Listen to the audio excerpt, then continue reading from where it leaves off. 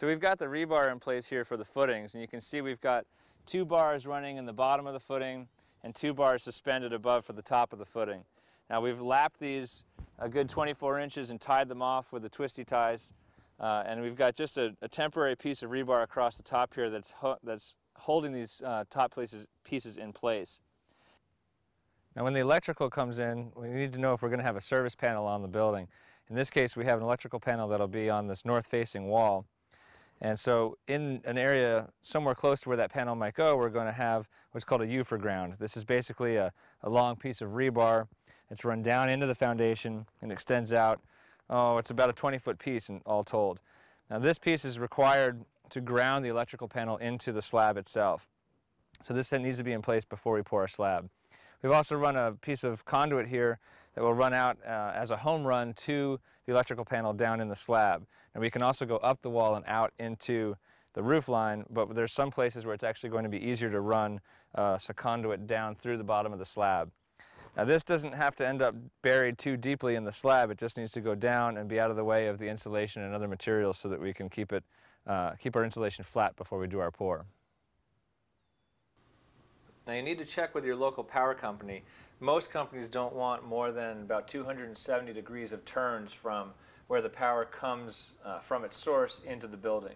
So here we've got our 90-degree sweep coming up right to our panel location, and we've got a pull string in there, and like I say, we've been sure to set it up so that we don't have more than 270 degrees worth of turns.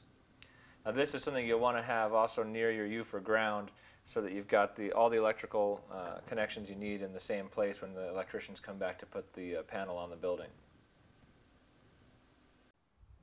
So you can see here in the bottom of this interior wall footing, we have a structural wall that lays in the middle here, so we have to have a bearing footing underneath it. We've run the conduit for the home run back to the electrical panel, and in this case it's just on top of the rebar that's going to be set up in the footing. Now we'll actually pull this rebar up when we pour, get it up off the ground, so there's enough flexibility in this pipe to allow us to do that. And then run this again, keeping it towards the bottom. We don't want to have the pipe up in the air in here without support underneath it, because then when we pour the concrete it'll have a tendency to just snap this under the weight of the concrete. So we got it down where it's supported underneath. Run it along here, again keeping it close to the wall, and we get up into the bottom of the slab area. We've just dug out enough to basically keep the top of the pipe flush with the bed that's going to be our base for the insulation and for the base of the concrete.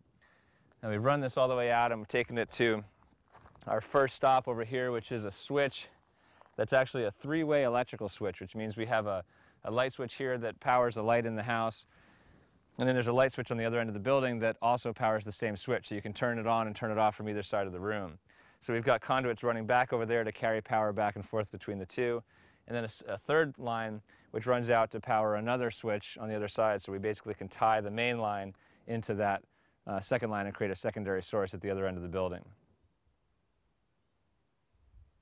In this building, the clients had requested floor plugs in the concrete slab. So we've gone ahead and laid our conduit and our 3 plug locations out on the floor and set up our boxes. The key with these boxes is to have them above the level of the slab. You do not want to finish them flush with the slab. If you finish them flush, it's going to be difficult to get all of the equipment in there and get it set up the way that you want it when it's all said and done. So the electricians would actually prefer you leave it high. They can then come back with the Sawzall and cut it flush with the concrete. It's a little bit backwards than what might be intuitive, but that's the way that the electricians ask for it to happen. So basically set them. You can put little pieces of rebar down into the grade that'll hold them at the right elevation and in place. And as you're doing your pour, you just want to make sure that they stay above the finished level of the concrete.